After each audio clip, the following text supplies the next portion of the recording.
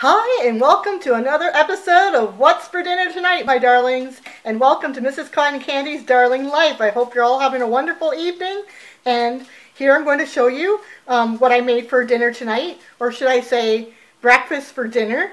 And I heard a lot of you say before that you do breakfast for dinner. Well, that's what we're doing tonight, is we're doing breakfast for dinner. So here we go.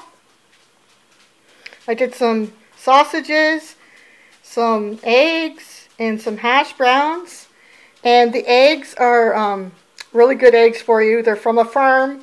There's a lady that my husband works with, and we get them from her, and she's got a little farm, so they're very good. And just some sausages, and those little tomatoes are from our garden.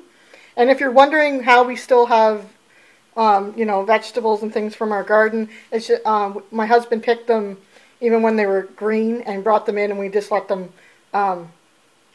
get to color or whatever. So now they're ripe and we're just eating them. So that is what we're having for dinner tonight, and I can't wait to get into that. So thank you for joining me here on Mrs. Cotton Candy's Darling Life. You know, when you make supper, it doesn't have to be anything big and complicated, something easy like this, and you're good to go. So thank you for watching, and happy eating. And remember to always believe in yourself. I believe in you, and you truly will go far. Thank you. Toodles.